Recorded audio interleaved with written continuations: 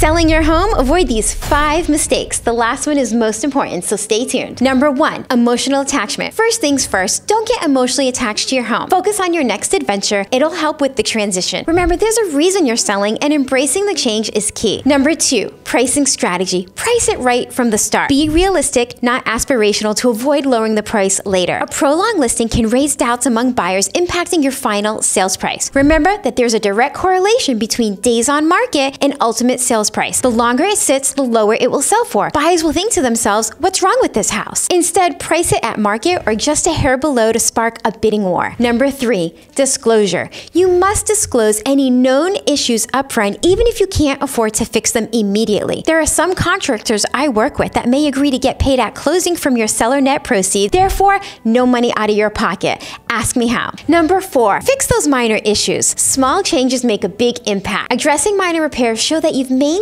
the property well. It also prevents potential buyers from being deterred by easily fixable flaws, maximizing a chance of a successful sale. Number 5, show it off. Presentation is key. Stage your home to showcase it to its full potential. Clean, declutter, and highlight its best features to create a lasting impression on potential buyers. Professional photos and videos are an absolute must. A well-presented home not only attracts more offers, but also commands a higher price, putting more cash in your pocket. Even if your home has a 1970s vintage vibe, cleanliness and maintenance are crucial for attracting buyers. If you are thinking about selling, even in the next 12 months, let's chat. The sooner you start prepping, the more successful you can be. Contact me today, Donna Chong with the Fox Homes team.